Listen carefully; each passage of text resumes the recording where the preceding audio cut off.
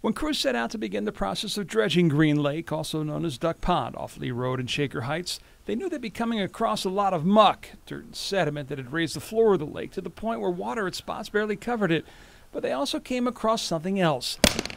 These golf balls, not a dozen or two, or even 100 or two, but enough Titleist top flies and TaylorMades to fill a 55-gallon drum like this, not once, but 5 times over.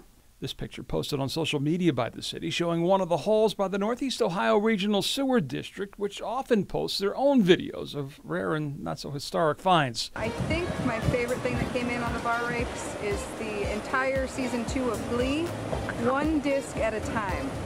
Back to Green Lake, though, lest you think there's something magical in the water causing pinnacles to repopulate or max flies to multiply, there's a simple explanation. Green Lake, you see, is fed by the south branch of Doan Brook, which happens to run through Shaker Country Club. The deposits here, the result of years of hooks, slices, and non-carded mulligans that land in the creek, then are flushed into the lake after a heavy rain. So the answer as to how they got here solves, not necessarily a way to prevent any future collections.